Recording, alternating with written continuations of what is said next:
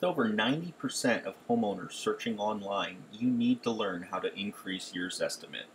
Stay tuned and we'll show you how. Okay, so first things first, what you're going to do is look up your home on Zillow. And we're looking up a house we recently purchased here at 2205 Charlac. So you can see it's a 3-bed, 1-bath with a Zestimate of $75,995. So the first thing that we're going to do, I guess would be step one, would be to create an account if we don't already have one. Once you have a Zillow account, you're going to go ahead and sign in.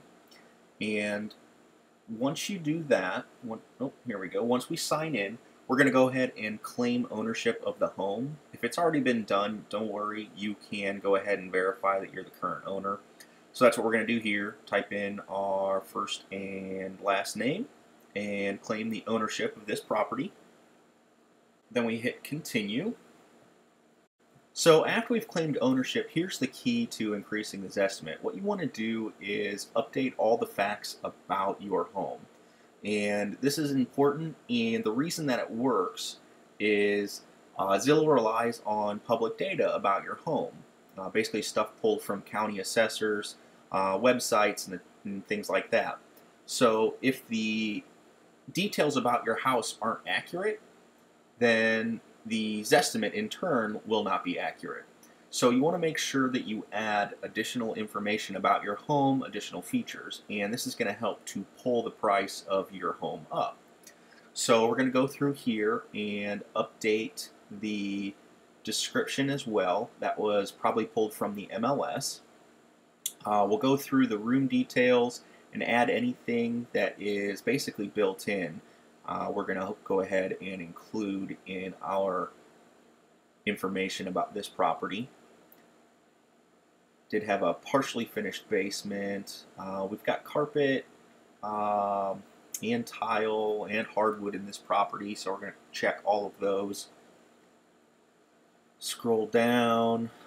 Let's see, we've got a couple of extra rooms that aren't checked.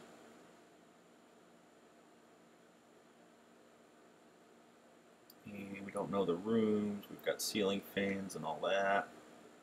Does have newer windows.